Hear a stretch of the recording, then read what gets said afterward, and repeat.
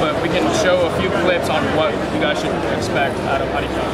So from a hardware perspective, we're looking at the NVIDIA Tegra 2 chipset in here. It's a dual-core processor. There's 1 gig of RAM inside, and there's 32 gigs of storage for memory. And it's also expandable to 32 via the SD slot up top. All right. The SD slot also serves the purpose of the LTE chip. So at launch, the tablet will only be 3G, and we're looking with Verizon and trying to finalize how we're going to do the shipping of the tablets and what have you. But we'll pop the the SIM card in there, and it's ready for LTE. So there are no buttons up front; everything's on board. You have your volume button here. You're going to have 1mm head jack. Your connectors are underneath. So for the charging, we have a barrel port here. And the reason for that, the milliamps on the battery is fairly high. You get about 8 hours of usage on the tablet, continuous usage. So that's the reason why we had to change that from a regular standard USB that we're used to. You have your micro HDMI, and then your USB for any type of other printers and things like that, or PC. So I'll take you through what has changed. Everyone's trying to understand what has changed from Honeycomb 3.0 and what's out there now, which is 2.2. We'll take you over through the browser. So you're going to get 10.1 full flash support from Adobe, of course, so you're going to be able to stream anything pretty much.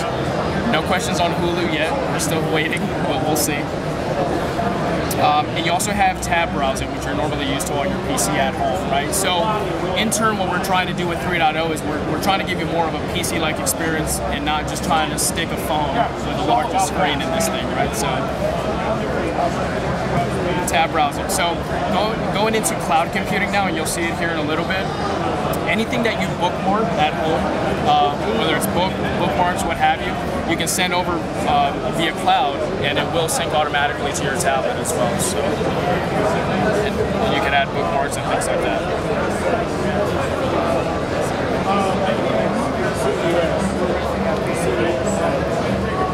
So screen is a 10.1, right?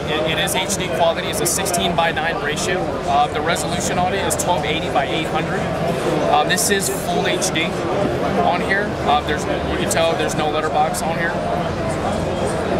Another thing that we've done with the tablet, it's actually about an inch narrower than most of our competitors, making it really, really easy for portrait style typing, and you don't have to reach over so hard with your thumbs. So, and we were still able to manage, pulling in a 10.1-inch screen on there. So.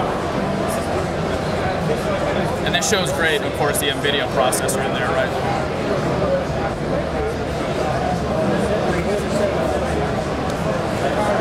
Okay, so another thing that changed with Honeycomb was your Google Maps, and I'm sure you guys have seen that on some of your mobile devices now that we're able to update it, right? So they're now using vector-based software on there, which gives you 3D rendering. Not only that, but it loads a lot quicker. Also, in turn, comes kind of into play with the maps. There is a barometer in the tablet as well, so it measures pressure. Doesn't matter where you're at in a building. So if we're using latitude or anything like that, I can pretty much locate where you're at. Given the pressure change, the tablet actually picks that up if we're on a weak signal or anything like that. So, and of course, this is Street View, which I'm sure you guys are all used to. And the weight, by the way, it's about 1.5 pounds on the tablet here. YouTube has also changed as well. They're using a 3-dimensional UI for YouTube. Other than that, everything pretty much stays the same with that. But I think they did a really good job in kind of switching that up a little bit. And those are scrollable widgets, by the way. So if you have books, pictures, anything like that, you can access that from the front panel. So this is your own UI, it's not the Honeycomb? No, that was Honeycomb.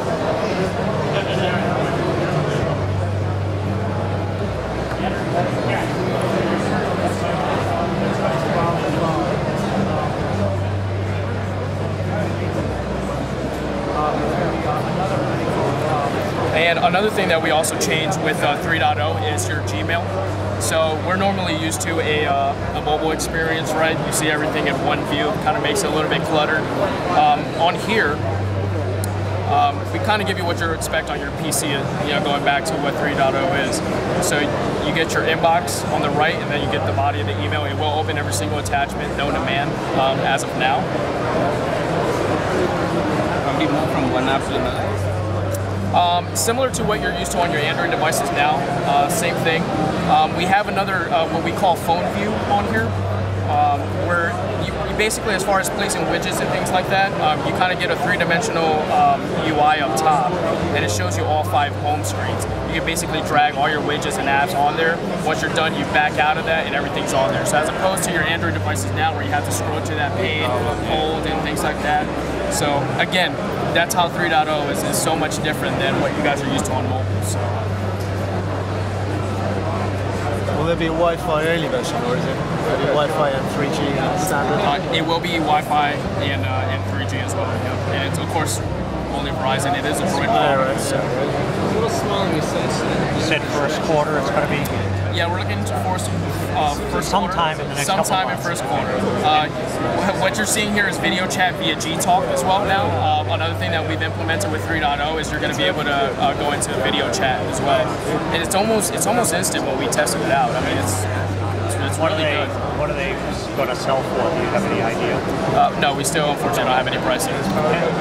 Beautiful. Thanks a lot. Yeah, my pleasure. Do you think it requires a separate data plan? We don't know yet.